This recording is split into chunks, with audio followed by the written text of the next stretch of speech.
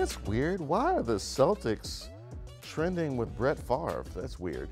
Welcome to Open Mic. We like to start the show with a few stories or a hot take on a story you're not likely to see anywhere else. I'm from gorgeous Prince George's, and now I spill the tea in D.C., so you know these jokes come from a place of love. Let's start things off in Lusby, Maryland, where Southern Maryland Chronicle photojournalist Sal Ikaza took this photo of what many believe is an alligator. There's something lingering in the water in Calvert County, Maryland. Take a look at this. Sal Ikaza with the Southern Maryland Chronicle spotted and took this picture of something that looks like an alligator in Lusby. You see it there? The Chronicle has sent the photo to the Department of Natural Resources for identification.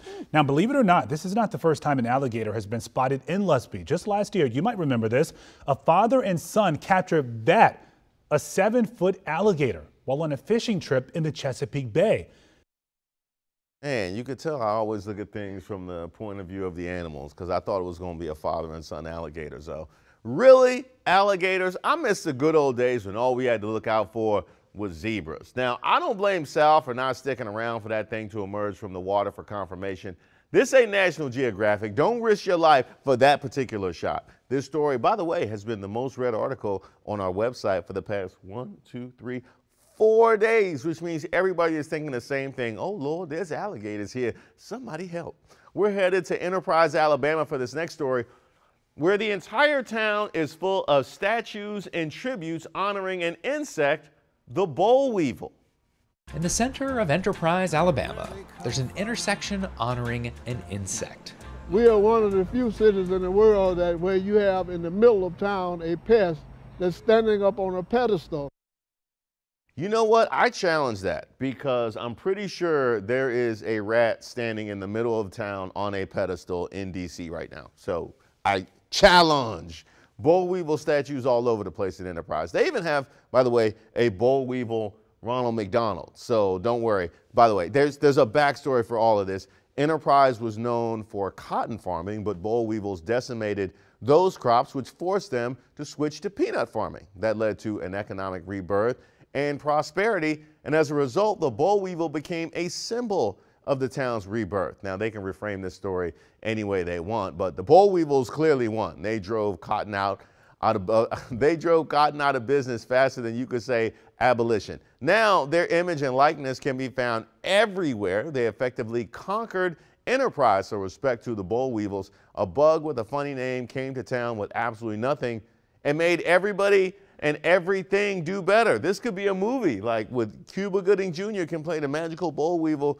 who showed everybody the way. And by the way, Enterprise, we challenge your boll weevil Ronald McDonald with rat Popeyes. What you want to do? What you want to do?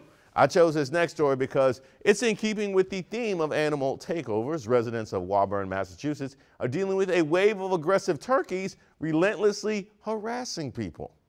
Megan Tolson has endless stories, even more videos. I'd say over 10. Kevin and the crew holding her hostage in her home. He has attacked books, children, kids on bikes. They stalk the corner of Nashua and Tremont. They'll peck at your tires, and they also won't let you out of your car.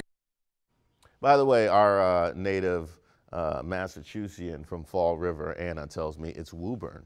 Kevin, they are giving names to their bullies. And all this time, we were wondering what happened to Thug Turkey, the bird harassing folks in D.C.'s Anacostia Bike Walk Trail. Looks like the whole time he was in Woburn, Massachusetts. I see why turkeys are the official bird of Thanksgiving. They probably got on the settlers' last nerves until a pilgrim grabbed a musket and then baked what was left for about 5.5 hours. Now, according to Massachusetts Wildlife, the reason these turkeys have no chill is because y'all keep feeding them. People keep feeding the turkeys, and thanks to bird feeders in yards, that is their theory on why the turkeys are set tripping like Crips and Bloods. To be fair, some folks are asking for trouble. They kind of grow on you a little bit. Like when I don't see him for a couple days, I'm like, oh no, did someone run Kevin over? Like, you know, like you're kind of concerned. In Woburn, I'm Mike Sullivan. Have a good day, Kevin. WBZ News. Didn't it look like Kevin had a tie on? Kevin was more prepared for a job interview than I've ever been. I picked this last story out of Milton Keynes, England, because it's a different kind of takeover. Actor Tom Hardy surprised everybody when he not only showed up to the 2022 UMAC Brazilian Jiu-Jitsu Open Championship, but competed and took home the gold. Look at Tom just handing out A-list beatings. Your favorite action star could never, which is, I mean, my favorite action star is Rudy Ray Moore, and he definitely could never. It is good to know that the guy who played Bane really could have broken Batman's back. Hardy actually accepted his prize under his real name, Edward Hardy. Yeah, that's right. Ed Hardy, like the tattoo artist whose work became a go-to fashion brand for people who tried too hard to look cool in the mid-2000s, or as y'all call it, the aughts. I refuse to go with aughts. I'm sorry. Nobody consulted me. I didn't vote.